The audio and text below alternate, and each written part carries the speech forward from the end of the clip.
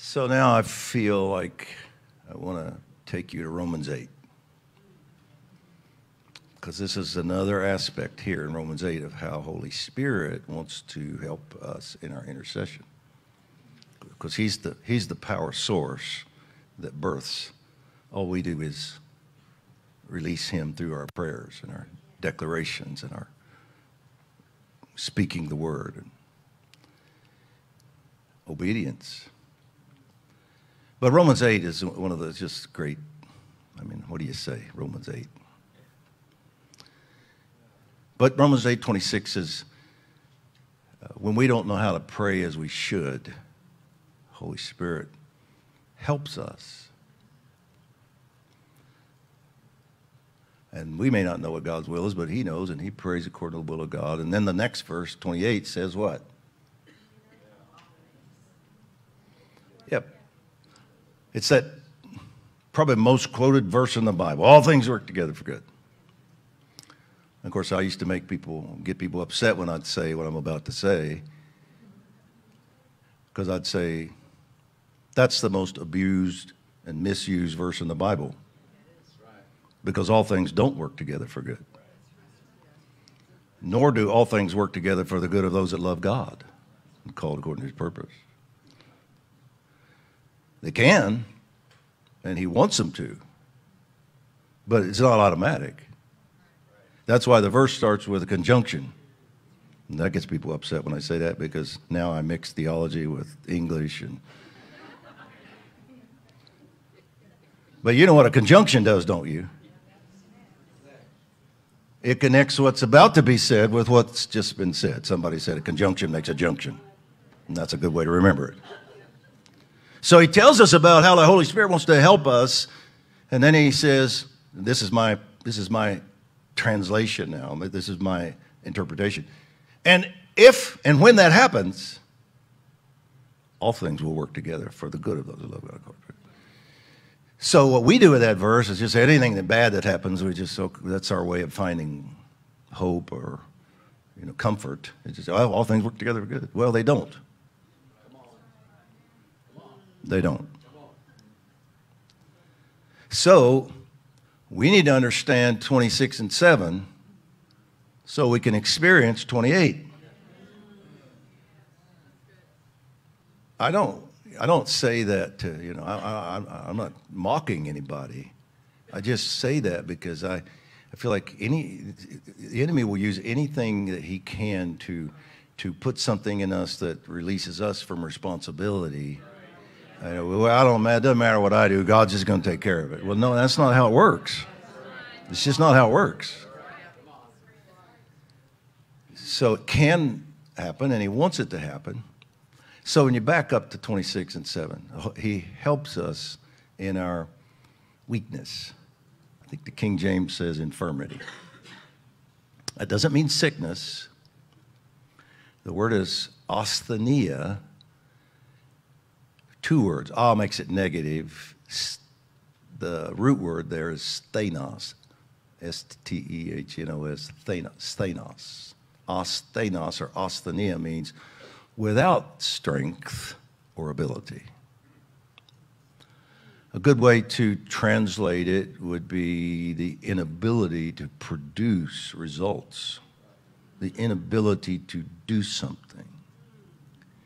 So when I'm in a situation and as a natural human being, I don't have the ability or the power to do this, I am not without help because he comes to help me in my inability.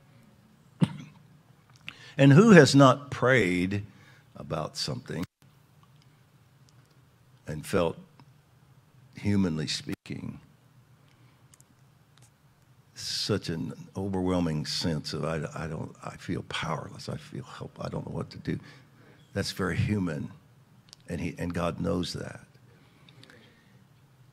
So, but he says, in those times when you feel, Abraham, Sarah, that you have no ability to do this, I'm going to help you.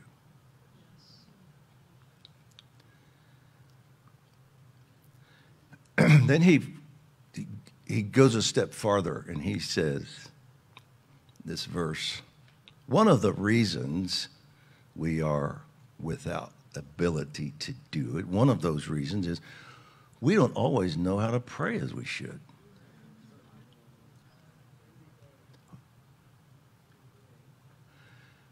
The word, well, let me comment on that a little before I define the word.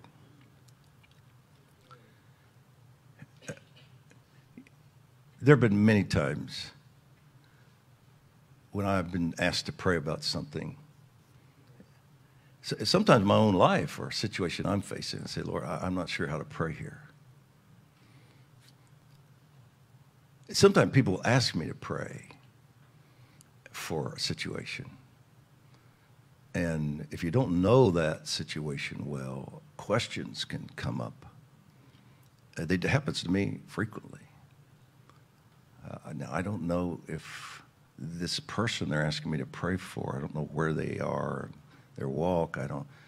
Maybe there's bitterness, or maybe they're fighting God and he's got to do this, or maybe that's not it. Maybe they're okay in their walk with him and this needs to happen, or maybe they're just stubborn mess and he's going to have to get tough with them. I don't know how to pray. Because he says we don't know how to pray as we ought. Well, that's a little Greek word, 3 letters, D-E-I, from Deo, D-E-O. And at first is, in its root meaning, is a legal term. That means that which is necessary or right in the nature of a case. So that which is binding. This is the word for bind in Matthew 16. Binding and loosing. Because even though that word means binding and loosing, binding means physically tying something up, in its root concept, that's a derived meaning. The meaning of the word is literally is something that is legally binding, like a contract, or a legal hold. Or my lexicon said, a contract that binds, or a marriage contract. This is binding. So he puts it in this verse and he says, sometimes we don't know in the spiritual realm, we don't know what really needs to happen. Where did the enemy get the hold? What's working in this life? What have they done? What have they said? What's happening? Is there a root here? Is this a generation? And it's over. I don't know what's necessary or right in the nature of the case, and that produces an inability to produce results.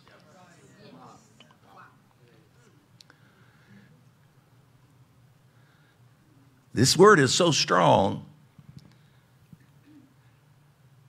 When the lady came to Jesus in Luke 13 that had a spirit of infirmity that caused her to be bent over, and he knew they were just testing him, going to see if he healed this lady on the Sabbath, because you weren't supposed to heal people on the Sabbath, for crying out loud. And he said, ought not this woman, being a daughter of Abraham, be loosed from this infirmity on the Sabbath? Well, when he threw that daughter of Abraham thing in there, it kind of messed with them because they didn't know how to answer it. But literal Greek translations do more with that verse, especially Weist, who's translated in a way that communicates that what he was really saying was, it's not just a good idea, ought not. Wouldn't it just be kind of nice if I did this? He's saying she's a daughter of Abraham. And healing is the children's bread. She has a covenant promise through him of healing, and the healer is here. Therefore, it is necessary, right, legally binding on me that I healed her. Woman, thou art loosed. And Wiest actually adds a two-word sentence to that verse. At the end of it, when he says all that, he said, not is it necessary, it's binding on me. And then he said, I must do this. Oh. That just makes me want to run around this room right now. And you get the sense of the strength of this word. This is the word in Luke 18 where he said, men ought always to pray and not faint. He's not saying it'd be a good idea if you prayed. That's what we mean by ought. You ought to do something. But no. He said, it is binding upon you. You must do this or you'll faint.